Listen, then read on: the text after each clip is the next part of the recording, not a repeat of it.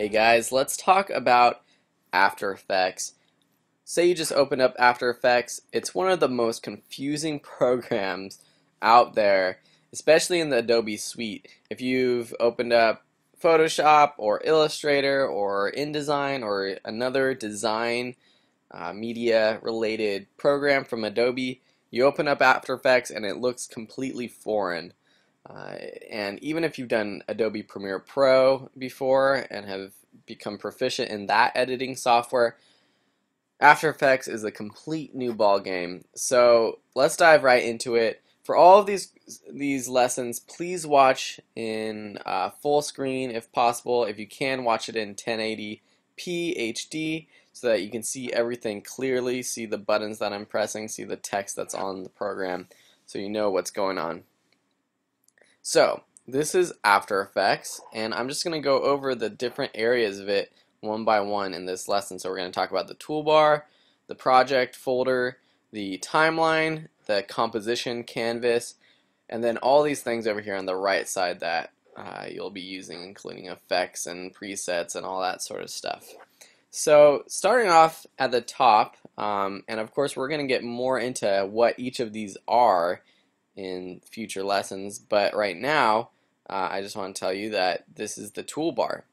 Similar to in Photoshop or even in Premiere Pro, where you have your toolbar in the bottom right hand corner, here are all your tools that you can turn your mouse into. So for example, you can turn your mouse into a hand tool, a zoom tool, rotate, a camera, text, pen, shape, mask, eraser, puppet pin tool, all sorts of different tools available for you.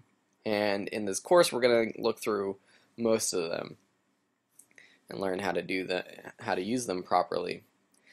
So, and they're kind of similar. I mean, if you've used Photoshop, you know kind of what a hand tool or the zoom tool is, but in After Effects and doing motion graphics, you use them in different ways, and we'll talk about that too. Down below it is your project folder. This is where you keep all your documents, all your files. You will import your video or any textures or layers or basic source files into this project folder over here on the left, and you can organize it. We'll talk more about that in a minute. And then down below at the bottom of the project bin are a few more options, a few more tools, such as organization tools, such as adding folders to organize your footage, or creating a new composition, deleting, etc. Down here is a timeline, and it's a little bit more intense than, again, Adobe Premiere Pro. Everything that has to do with After Effects is more intense than your standard video editing program. All these things up here on the top bar we'll go through in future lessons, but for now you just need to know this is the timeline, and it works basically like a timeline. You can see here the numbers depending on how big or small or long or short your project is. You'll see different time up here. Mine is over 2 minutes, so you see 0 seconds, 15 seconds, etc. You can zoom in on this by either clicking this down here, this zoom in to frame level tool, the slider.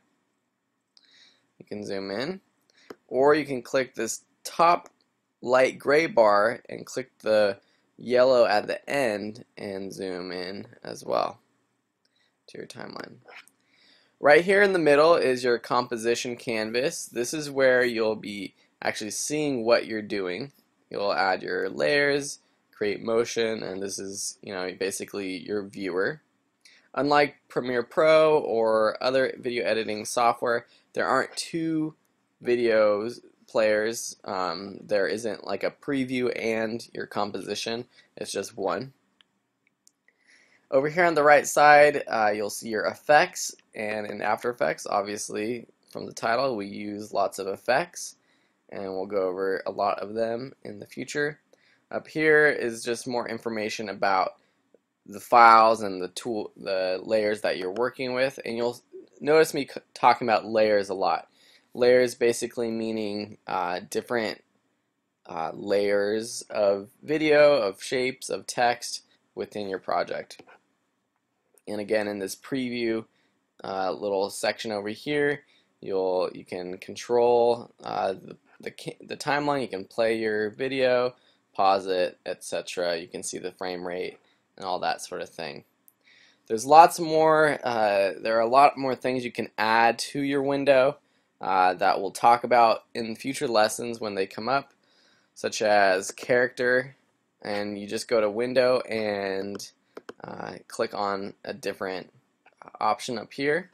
And so, for example, character brings up font choices and styles, and you can customize your workspace by basically going to the edge of a section, clicking and dragging just to make bigger or smaller. Or you could grab the top left of each little tab, dragging out.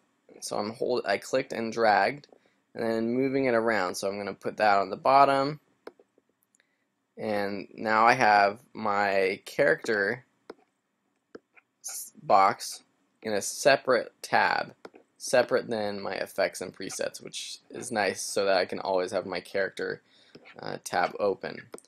I might want to have my paragraph open as well behind my character, so I just click it on and then put it up here next to my character. So that's a basic overlook of After Effects, the program layout.